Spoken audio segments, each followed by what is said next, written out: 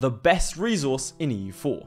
Trade resources in the game are something that players don't really pay attention to, unless it's gold or gems. There's actually another trade good that's worth more than those two. You probably think I'm talking about coal, right? Idiot. Don't know why I'm insulting the audience, for sure.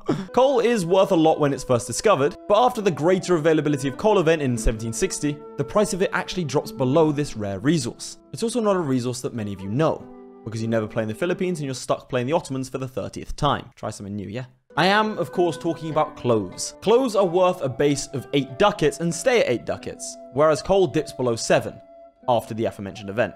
Bit of an abstract answer and one that not many of you will know. Believe it or not, cloves are